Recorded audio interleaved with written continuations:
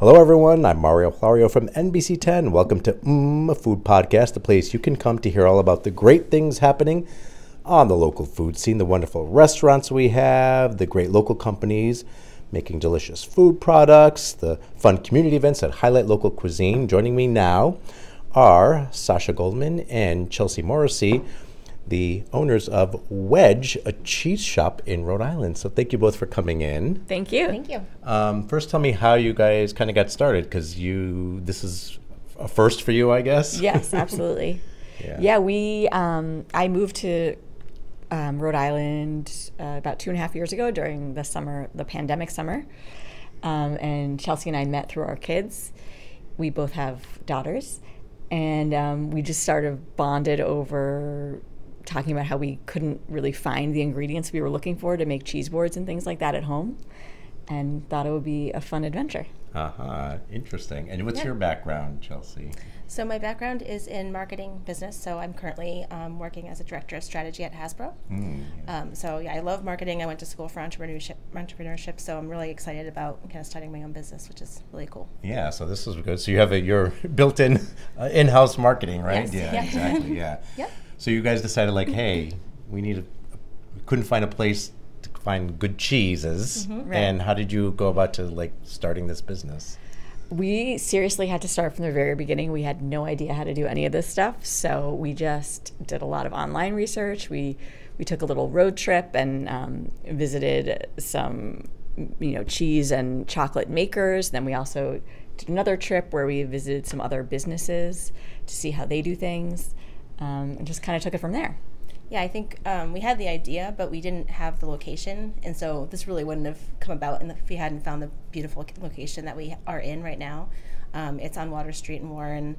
It's going to be right next to where the new Chomp Burger restaurant is, and also Cafe Water Street. So right on the water. It's a beautiful spot. It's the perfect size. So it was really, I think, because we found the perfect location that we were able to do it. Yeah, we just had to do it. That's great. And you guys are brand new, huh? Yeah, we opened just before, we got right in under the wire right before Christmas. We were finally able to open, so. That's great. What's it been like so far?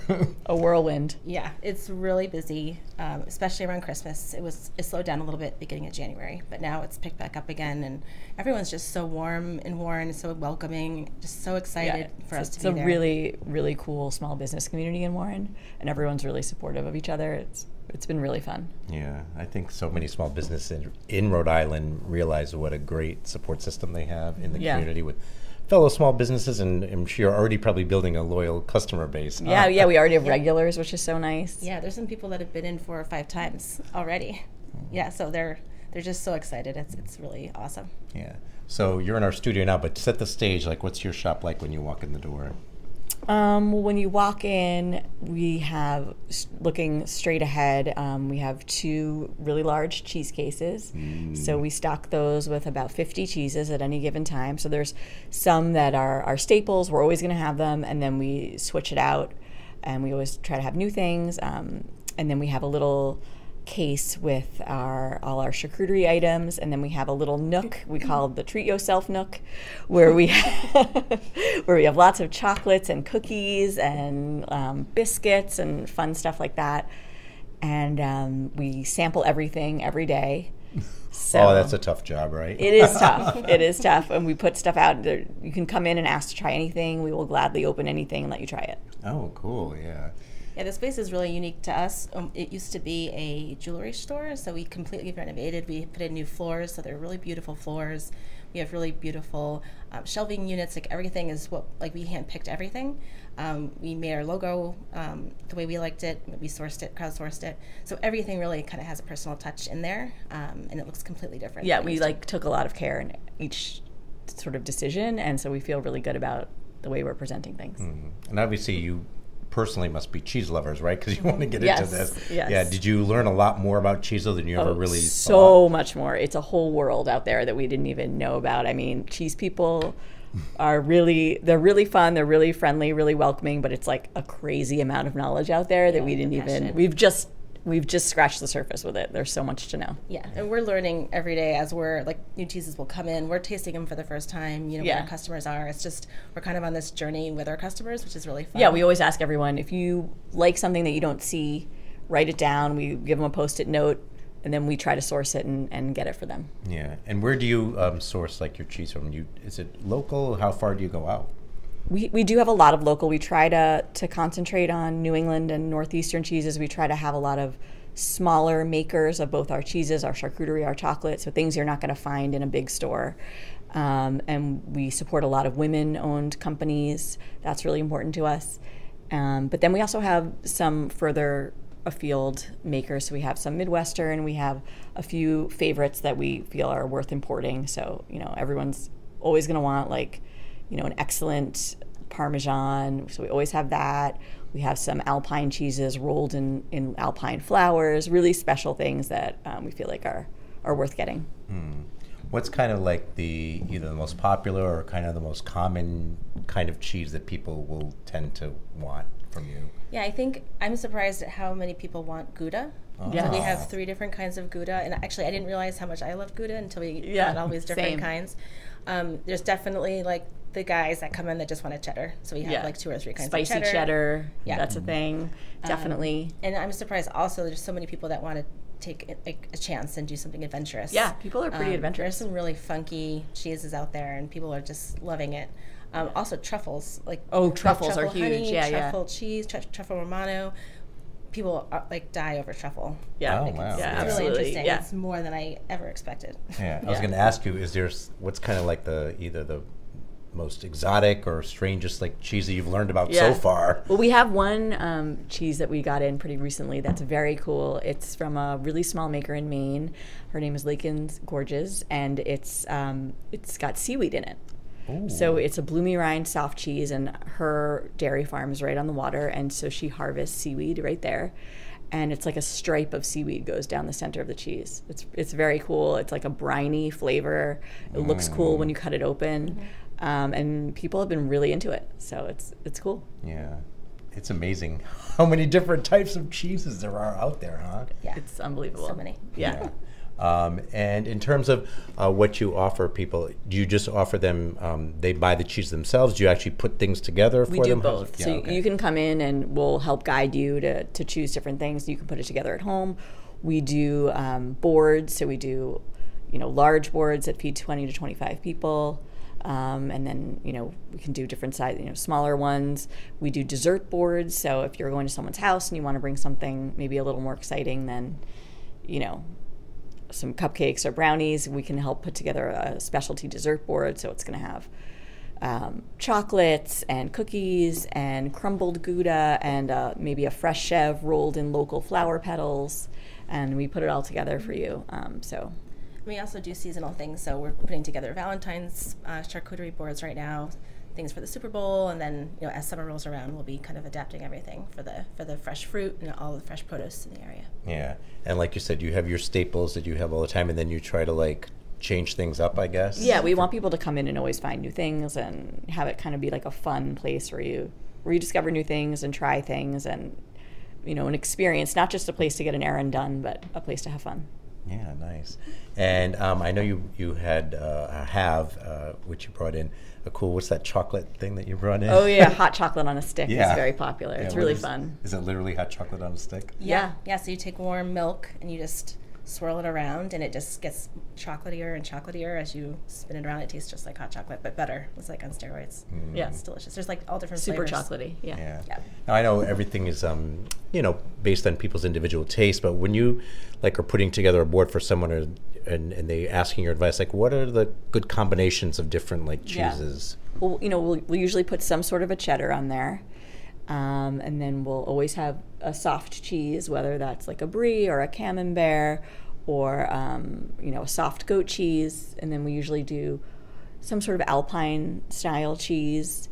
And then from there we kind of shake it up and see what people like. And we usually do we like to do a local salami. There's some great charcuterie makers right here in Rhode Island, so we like to highlight them. Mm-hmm. We also have some prosciutto that's aged right here in Rhode Island, so we'll include that sometimes. We like to ask them, too, how adventurous they are or how adventurous their guests are. So we'd love to put a blue cheese on there, but if a lot of people are just no blue cheese, which is fine. So we like to kind of feel them out first to see what their palate's going to be like. Yeah. and maybe kind of say, hey, try to get them to be a little more adventurous, maybe, and yeah, because the more we can kind of stretch their palates and experience, the more they'll enjoy it, and the more they'll want to come back and be happy with what we gave them. Yeah, that's great. All right, I know you brought in some samples for me, which I appreciate as always. So let's start with this. Looks like this is a favorite of ours, and a favorite in the shop. I actually visited her over the summer. Her name is Amy, and she's at Crooked Face Creamery, and she makes this cold smoked ricotta. She calls it Up North ricotta. I think a lot of people think of ricotta kind of how you would buy it in the grocery store in like a big tub, you just like spoon it out. This is a pressed ricotta, so you can eat it in so many different ways. This is, we just dolloped it on some toast and we drizzled it with a little local honey we got right from Barrington. But you could also cook with it. Like you could add it to a pasta sauce. It would be delicious. It has this like subtle smoky flavor. It's so good. I'll try that. Should I do it with the honey? Yeah, drizzle a little honey on there. And even the honey's local too. Yeah, the honey we get from our friend Blakely right in Barrington. I'm going to try this. Isn't it good? It's really good. Yeah, it's so creamy and smoky. Creamy, people will see that we have the samples on Instagram, and they'll come in specifically to get the ricotta. Yeah, and we sell out every week. Yeah. Oh wow. Yeah, so we've also been stocking her butter, which is a smoked butter. It's also really delicious. I love anything smoked. So yeah. And what is this one here? That's the Womanchego from Cato Corner in Connecticut. It's their take on a Spanish Manchego, which is a pretty well-known cheese. Yeah, I've had Manchego before. Yeah, it's made with an aged sheep's milk. This is made with a raw cow's milk, so it's their kind of take on it, and it's kind of nutty, and it's really good. It's basically universally loved.